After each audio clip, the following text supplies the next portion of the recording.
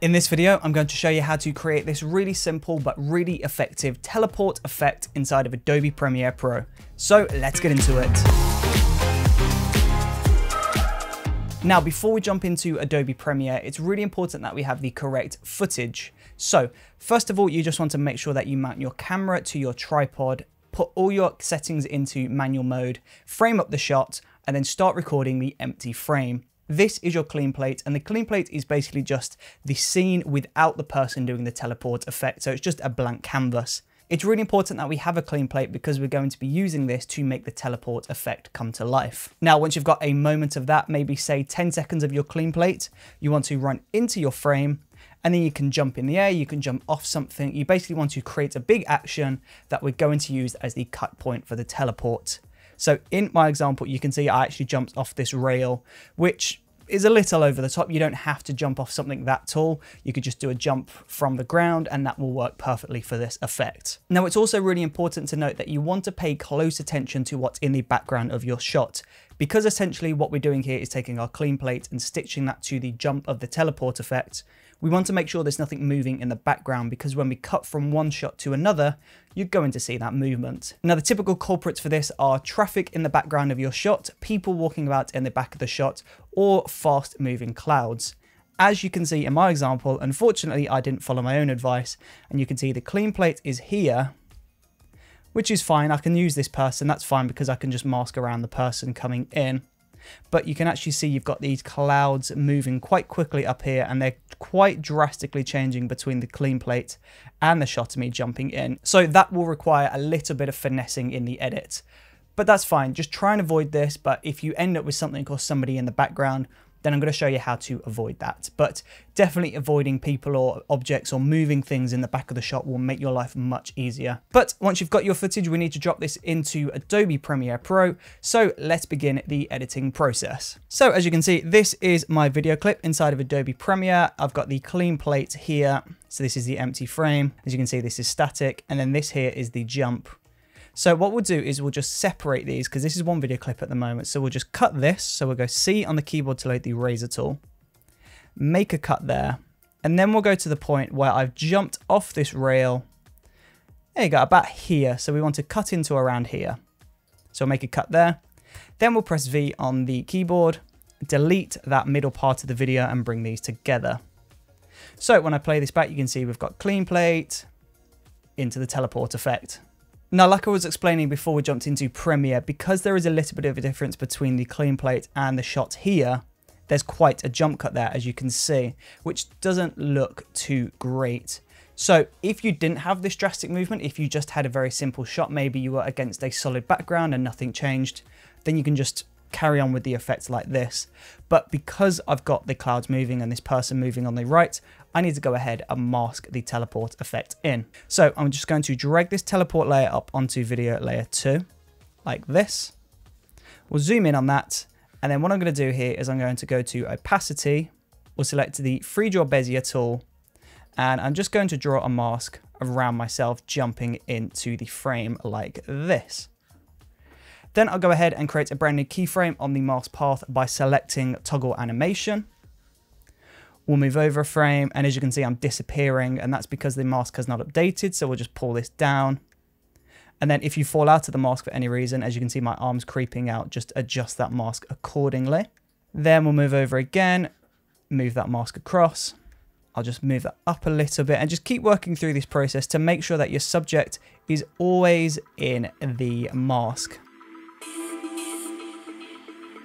Now you just want to go back to the very beginning and go through frame by frame and make sure that your subject or your person is always within this mask. If they creep out of the mask, then just go ahead and make one of those micro adjustments to make sure that they're within the mask again like this. But once you've done that, we'll play this back from the very beginning, and you can see we can actually see the edge of the mask here, and that's because the background has changed. So what we need to do is we need to select that layer. We'll increase the mask feather. So increase it to somewhere around 100%. And as you can see, it's starting to fade into the person.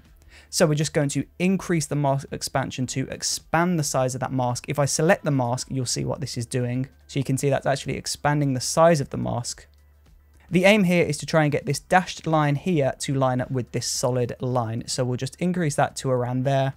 And in my example, it is around 52%. Now we'll play this back and you can see that is much nicer. There's still a little bit of movement happening back there, but it's much less noticeable. Now you can push this teleport effect back to wherever you want to. So I'm just going to hold on the clean plate for a second, and then we'll go into the teleport effect. So clean plate, teleport, and we're in. Now at the moment that didn't really look like much. That just looked like a jump cut from one shot to another. So this is where we need to go ahead and use some effects to take this to the next level. Now the first thing that I like to do is add a little bit of a flicker. So I'm just going to zoom in on the start of that teleport effect. We'll press C on the keyboard to load the razor tool. We'll make a cut at this frame here. Then we'll go across one frame and make a cut, one frame and make a cut, one frame and make a cut. Then I'm just going to go ahead and delete the second and the fourth videos there. So there's this nice flicker effect there. And of course you can always reduce the opacity of the first one down to around 30%. And we can reduce the opacity of the second one. Let's go to about 60%. So it looks like they're slowly starting to appear. Now from here, I'm just going to go ahead and create a new adjustment layer because I want to create a flash effect. So we'll go new item, adjustment layer, press OK. We'll drag this adjustment layer on top of that effect and we can just shorten this down because we only need it for that one brief moment. We'll go roughly halfway between this transition into the teleport. Then we'll go effects and search for levels. We'll drop levels onto the adjustment layer. And then at this point, roughly, we want to increase the RGB white input level up to around, let's go 190 in this example. Then we'll go back 3 frames to the left. Pull this up to 255. Then we'll go back to that center point and go across maybe 5 keyframes, somewhere around there. And when we play this back, that's just adding this nice subtle flash in. Of course, you can always pull these closer together if you want that to be more dramatic. Or you can increase the brightness. It's up to you. Now, if you actually film this effect with your camera, if somebody was teleporting in front of you, then that flash would probably cause an interlaced effect on your flash. So rather than a really clean exposure flash on your video, it would probably get split so the bottom half would be overexposed and the top half wouldn't be. So let's recreate that. So we'll copy that adjustment layer. We'll hold Option and drag that up. Or alternatively, we can just copy and paste by going Command C. Moving over, selecting video layer 3 and then pasting that in. So the keyboard shortcut is Command C, Command V. We'll drag that up onto video layer 4. And then what we'll do here is we'll just zoom out. So we'll select Fit, go 50%. We'll go into the levels, select the free draw Bezier, and we'll just draw a rectangle on the top half of the frame. Feel free to adjust that if you need to. And then we'll offset these keyframes by a frame or 2. It doesn't have to be much. Now, when we play this back, you can see that's not quite perfect. It's too slow. So we're just going to decrease the gap between all of these keyframes. That's better, although I'm just going to shift it across to the right a little bit more. And that's starting to look great, but the problem is the edge of this is just a little bit too soft. There's too much feathering there. So what we'll do is we'll go into mask 1, we'll go to mask feather, and we'll pull this down to 0. Let's play this back. That's better. Although it wouldn't just be on the top, it would also be on the bottom. So what we'll do is we'll copy that levels effect on the adjustment layer. So we'll go Command C, Command V. We'll nudge these keyframes over to the right a touch. And then we'll just select inverted on the mask. So as you can see, we've got one on the top and then one on the bottom. And of course, if you want to, feel free to adjust the value of that middle keyframe. So at the moment it's 194, but we'll make this more dramatic. We'll go 130. And we'll do the same on the other levels effect. So we'll go to that middle point. Might have to drag those over to the cursor. Then increase that to around 130, 140. Now we'll play this back. You can see that creates this nice strobe light effect. Now that looks great, but the problem is there'd be a little bit of camera shake, I feel. So what we're going to do is select everything. I'm just going to delete the end of this because we don't need the end. We're only focusing on the teleport effect. So we'll select all of that. We'll go right click and we'll select nest. You can rename this if you want. So let's go teleport effect. press OK. And then from here, we're just going to increase the scale. Let's go to 105 maybe, just a little bit.